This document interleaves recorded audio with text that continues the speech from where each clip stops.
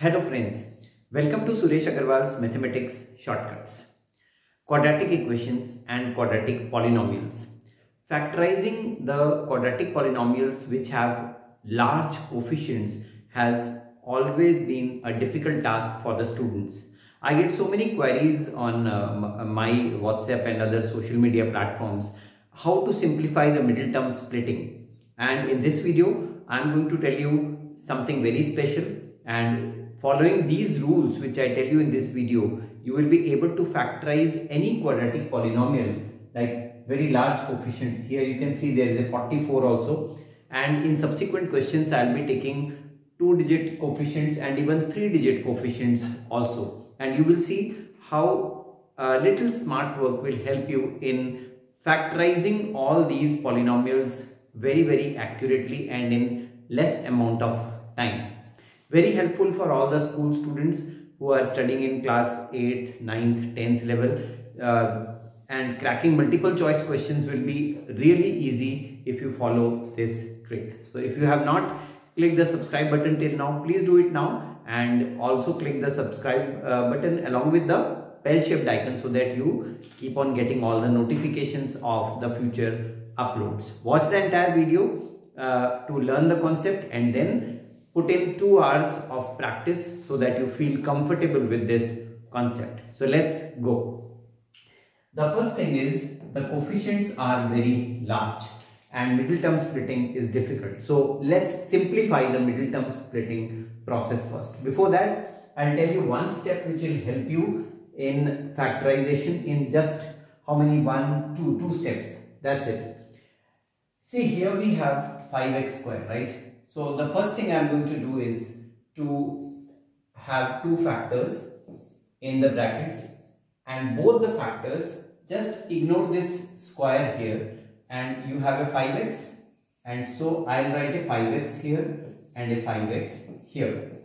Now what is the second part? Now these are not the factors. We will have one more step, after which you will have your final answer. Now the middle term splitting part. So we all know, whenever you have a quadratic polynomial like this one, we have to find 2 numbers or 2 integers whose product is the product of the first and last coefficients, and whose sum or difference is the middle number here, -9, right? That's a very difficult task, right? So let's simplify this. 5 times 44. I'm just ignoring the negative sign as of now, okay? So I want to split these numbers or this product into 2 factors whose sum or difference is 9. Okay. So 44 and 5 is not going to give me a 9. So what will I do? 5 is a prime number. I'll keep that as it is. 44 I can break it down as 4 times 11. That's the easiest factorization of 44, right? Now let's see if we regroup these 3 into 2 factors whose sum or difference is 9, my job is done. So what about combining 4 and 5, which gives us 20, and then having 11 as it is? Now can we get a 9 using 20 and 11? We can, right? 20 minus 11 is 9, and that works. So 20 and 11 are going to be my factors, but what about the sign? I need a -9 here, right? So the larger one will be negative and the smaller one will be positive. Now these 2 integers, -20 and +11, I'll have to write here in this second part of each bracket, -20 and +11. You can swap them, you can write +11 here or -20 here, that doesn't matter.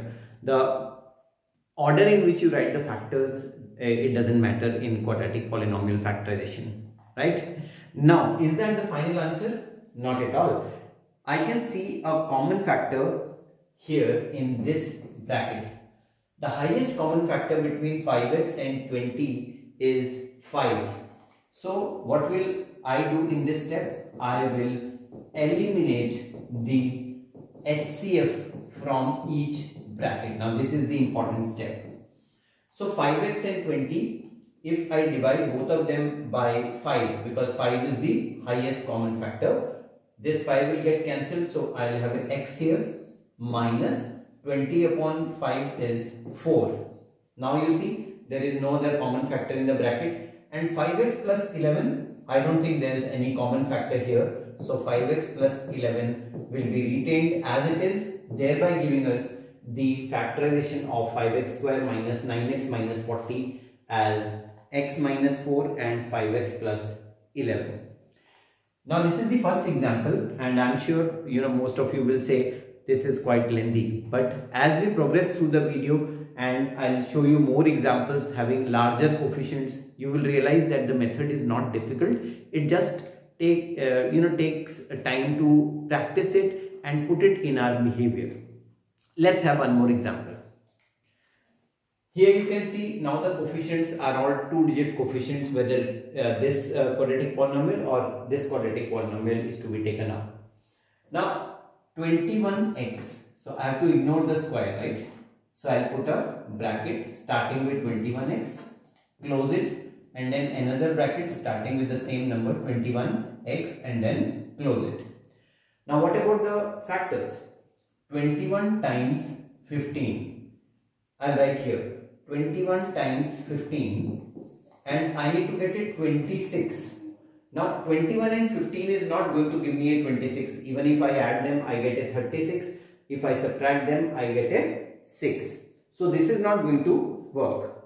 Now I have to break it down into smaller factors. So 21 is 3 times 7. I can write 3 times 7 here, and 15 is 3 times 5. See, I have broken it down into smaller factors.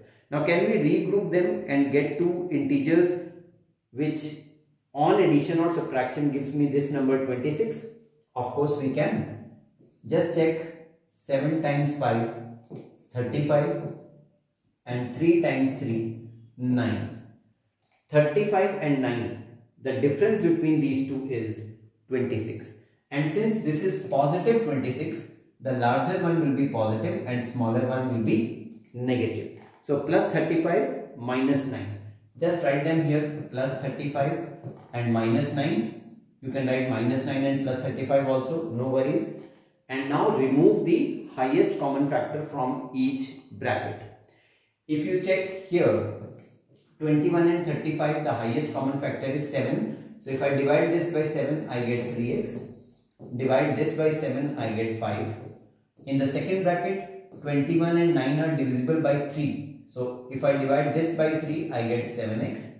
And if I divide this by 3, I get 3. And so the factorization of 21x square plus 26x minus 15 is 3x plus 5 and 7x minus 3. Now see, the number of steps have reduced and I think you will be feeling more comfortable. I'll take 2 or 3 more examples with larger coefficients now, and we will try to eliminate the steps also so that we can reduce the time to be taken for factorizing such polynomials. Here we have negative 11. So in the beginning I have to ignore the 2 here, the power. So I have a 15x and my factors will begin with 15x. Now the second part, 15 times 56. So 15 times 56. 15 and 56 is not going to give me 11 in any case, right? So what do I have to do? I have to split it into smaller factors. And those smaller factors obviously are 15 is 3 times 5 and 56 is 8 times 7. 8 sevens are 56. So if required, I will break 8 also, but let's recombine these. I want a 11. So if you do 5 and 7, this is 35, and when you do 8 and 3, you have 24, and see the difference between 35 and 24 is 11, and it works, right? So negative 11 means larger one is negative and smaller one is positive. So minus 35 and plus 24. So you can write them in any order in the brackets. Negative 35 and plus 24. Now finally remove the common factors, the highest common factor. 15 and 35 divisible by 5. So this becomes, divide by 5 means 3x. Divide by 5 means 7. 15x and 24 I think divisible by 3.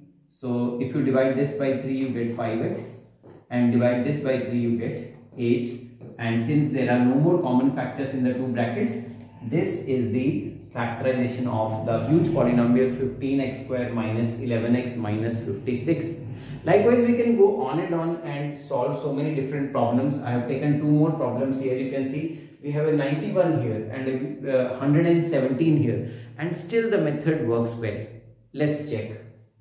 So I'll be little quicker now. 12x, because I have to remove the square, and then 12x in the second bracket also. Now 12 times 91 is, I don't want to multiply these, I want to get a 64, right?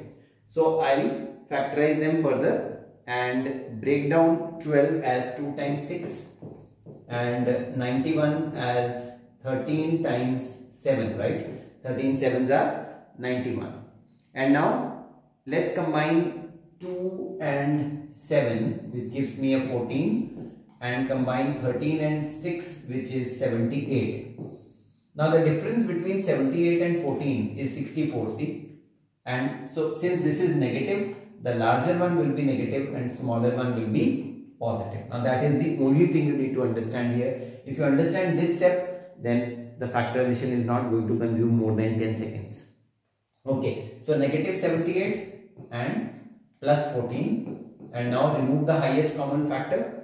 12 and 78, I think they are divisible by 6.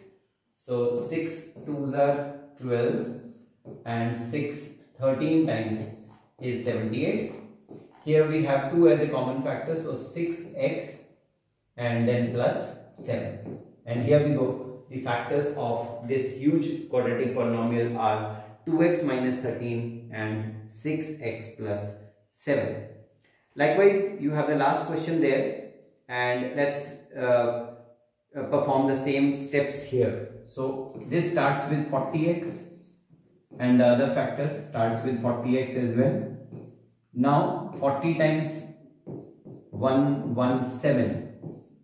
Now 40 times means, now this is 4 times 10, right?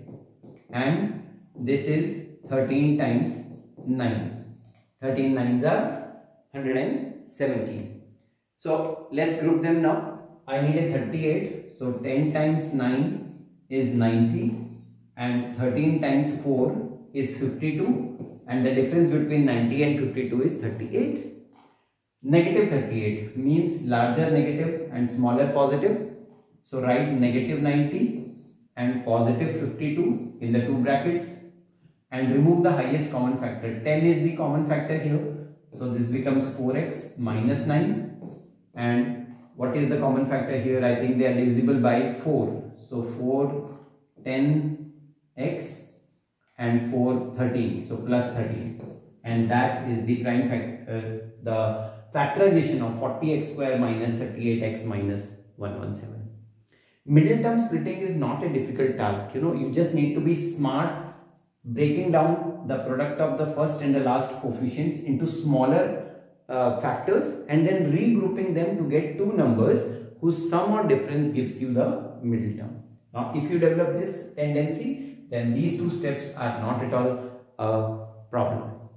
So I hope you have understood how to factorize these quadratic polynomials with large coefficients, and if you do so and feel comfortable and do it in 15 to 20 seconds time each, then you will be among top 1% of the students who can do this. So practice it for 2 hours, take 30, 40, even 50 such questions and then apply it in the exams to solve the multiple choice questions. I'm sure you are going to perform very well. So all the best for your practice.